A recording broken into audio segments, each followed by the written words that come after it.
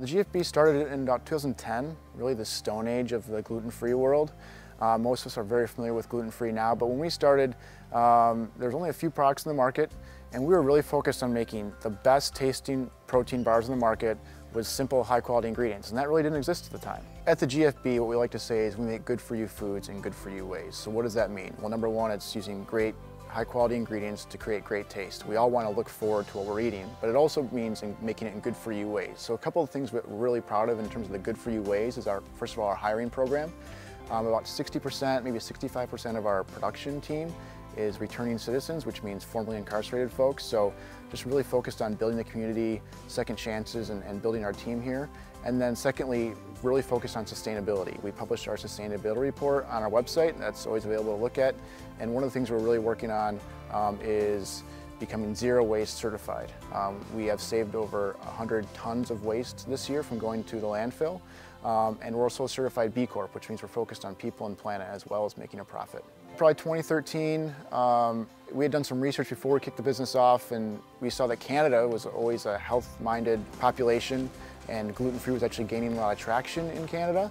So the International Marketing Program at Michigan Department of Agriculture and Rural Development really helped us get going, because there's a lot of things that seem really challenging when you start to export, whether it's logistics or it's pricing or how to deal with your packaging.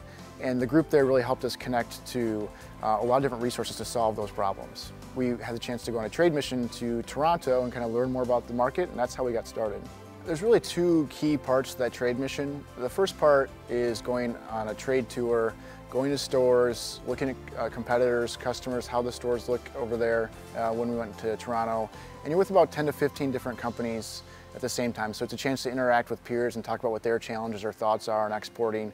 And then the second part of it is a chance to interview or talk to different distributors or brokers or potential customers in the market, learn about how things like pricing work and how distribution works.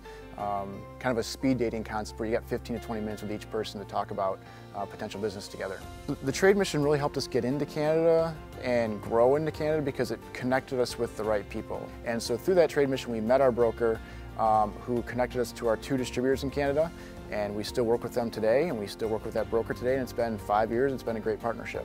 Our business grew 60% last year for Canada, and it's actually on pace to double this year. So yeah, I mean, that mission is really what kicked off our business in Canada, and without it, I don't think we'd be exporting to Canada. As a result of our exporting business, we've added about 6 to 7 jobs.